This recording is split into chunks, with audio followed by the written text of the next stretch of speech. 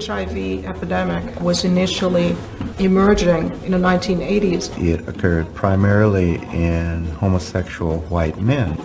It was sort of thought that this was a white gay male's issue. Had nothing to do with African Americans. AIDS, HIV is now a disease of color. I turned 20. They found out that I just had it in my blood. That's it. First, I was diagnosed HIV in 1997 November. So it has been over 6 years now. When I found I was positive, it was on my birthday, and I hadn't quite turned 30 yet. Instead of my kidneys failing, now I'm HIV positive, so that's a double whammy in my life.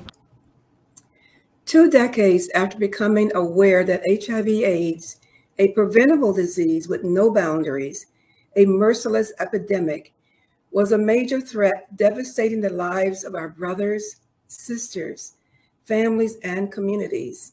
And yet there was no voice of compassion, comfort, or care coming from the Black church in Washington state.